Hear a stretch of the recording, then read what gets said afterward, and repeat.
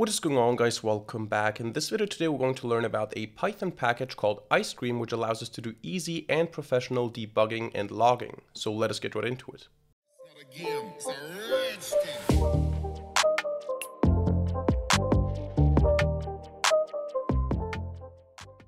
Alright, so oftentimes when we program in Python, things don't work the way we expect them to work. We implement a function and the function does not deliver the results that we expect from it, at least not every time, and we don't really know why this is the case. So for example, we might have some function here, my function, take some parameters ABC, and then we have, for example, some loop in here right in the beginning. Then we have some if statement, some condition, I'm making stuff up right now. Then something happens here. Otherwise, we have maybe another condition. And then we have here something that we do, and then maybe we have an else branch with another loop or something. Whatever. So we have some complicated function with conditions, with loops, and things that can happen in this function that are not too predictable. And of course, the proper way to debug this function is to use your debugger in the integrated development environment or in your code editor to set breakpoints, for example, here, and to check what the values are, to see, okay, A is this right now, B is this right now. But oftentimes this is too tedious and we don't really want to go into debugging mode. We don't really want to start a debugger. We just want to execute the code as it is right now, but we want to get some more information. So what we do is we just use print statements. We do stuff like print A at this point, print B at this point, and then print if A equals B to see the behavior here, what happens here. So maybe when we print A and B, they look the same, but this doesn't return true. And then we can examine this a little bit more by printing something like type of A, and then we can print type of B, and we can examine it like that. So debugging with print statements is a real thing, even though it's less professional than using proper debugging. People do it, and I do it myself as well all the time. Now, a good compromise between using print statements and using the proper debugger is to use a package called icecream. Icecream is basically like a print statement for debugging, but with superior features. And we're going to look at this in this video today. So what we're going to do first is we're going to open up a terminal and we're going to install icecream. And then we're going to get rid of this sample code here. We're going to import from icecream the IC function from icecream. And now I'm going to show you a couple of examples so that you can see why this is the quote-unquote better print for debugging. So let's say, as a simple example here, I have some add function, takes x and y as parameters and returns just basic x plus y. Now, what I can do here is if I call, for example, add 10 and 20, I can get 30 here as a print statement. But maybe I have multiple of those statements, and maybe I have here 40, and I have here 60, and 70, and 30, and 10, and 10, and 20, and 20. And I want to know, okay, what is the output here? But when I just look at the output, I have to, especially when the list is longer, I have to see, okay, 100 belongs to which one? It's the third, so the third is this. And of course, in the case of addition, it's simple. I can just look at the values and add them manually. But imagine this is a more complicated function and I cannot predict immediately by looking at the function call what the result is going to be. Then, of course, it would be nicer to have the function call to see, okay, what is actually being called and what is the result of this function call. And this is exactly, and of course, I can do this with print by just adding using an f string and saying stuff like, okay, I'm calling add with the parameters 10 and 20, and this is the result and stuff like that. But I can also just replace print by IC, and then you will see this way more convenient output format where I see IC here as a keyword and then add with the parameters that I called or that I put into the add function and the result of the function call. And the great thing about this is, and this doesn't work with a print statement, I can also use the result to assign it to a variable. So for example, let's just use one of these lines here. If I use a print statement and I say result equals, and then I print the result, I will get as a result none, because the print function does not return anything. The print function doesn't have a return value. The add function, however, has a return value. So what I would want to do here, if I want to do it with print only, is I would have to store the result of the addition in result, then I could print the result.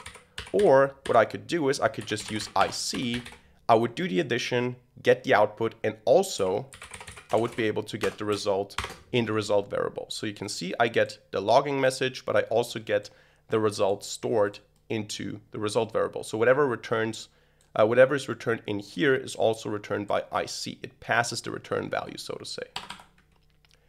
All right, so that's a very simple example. Another nice thing is this also works with dictionary access. So let's say I have a simple dictionary here. Let's call it data, and in data I have some, maybe another data keyword here with 1, 2, 3, 4, 5, and then we have maybe labels in here, and we have something like A, B, C, D, and E.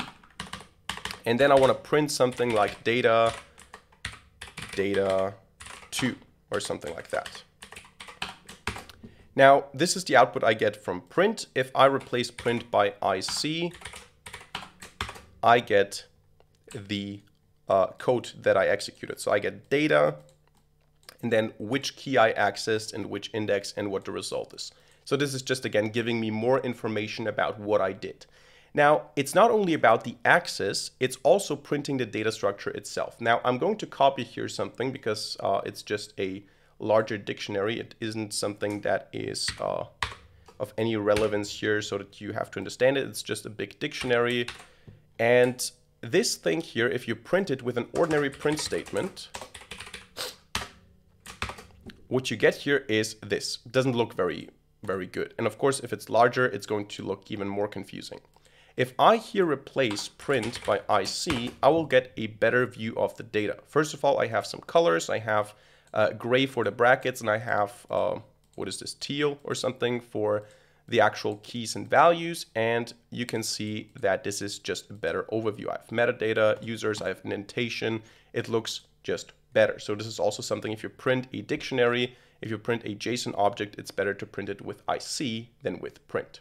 Also, I can just print an IC statement anywhere in the code. So let's say, again, I have some function, and this function has maybe a value that it takes. And if the value is, let's say if the value is even, we're going to print something, or we're going to return true. And else we're going to return false. And I want to know, okay, where am I in the function? So if I print here my function and 10, which is even, I would just get the result. And what I can do now in the function here is I can call, let's say here, an IC without any parameters, without any content inside. And you will see that this returns to me the line that was executed in the function and at which time point, which means that now by running this, I know this function call here produced or resulted in IC being called on line 5, so we entered this else branch, if branch. So that is also a nice feature. This is just nice to see, okay, which condition or are we entering the if branch, the elif branch, the else branch, or where am I in the code? Yeah, so what we can also do, and this is nice, we can also disable IC for a certain section of the code. So let's say, for example, I call this function here with IC here and with IC here. And then I change this to 11, for example, and this to 12. Then you will see, okay, I get 5, 8, 5, because this is even, odd, even at the different time points here. And what I can do now is I can say IC disable to no longer get the IC messages. Then I can copy this, paste it down here, and you will see I don't get any more messages even though I run the functions 3 more times, or the function calls 3 more times. And if I say now enable, and I copy this again and paste it down here, then again I get more output. So this is just nice if you have a section that you don't want to log anything for because you know that everything there is fine. You don't need information about this section. Just disable IC for this part and then enable it again, because you don't want to necessarily remove the IC values here. You can just say, okay, I want to keep them in the function, but if I call it in this section here, don't execute them. So that's also a nice feature. And then also in general, we can just configure how icecream works. So we can say, for example, let's do something more complicated. Let's say I have a function output to file, and I get a text parameter here. And what this function does is it says I open up a debug log.txt file in writing mode as f, and then I say fwrite, or maybe let's do this in appending mode, write the text, and also add a \n. So this would be a function that just takes text and outputs it to the file. And what we can do now is we can say ic configure output, and we can say, first of all, let's add a prefix. I want to have not ic, but debug, for example, debug and then pipe and a space. And then I also want to have an output function, and the output function is output to file. So basically, instead of just using the text and printing it onto the screen, I'm taking the text of the ic function output and I'm feeding it into this function here, which writes it into a file. So I'm logging the output. And I can also say something like include context equals true to get some more information. And then I can call again this function here, ic, or actually let's define the add function up here again.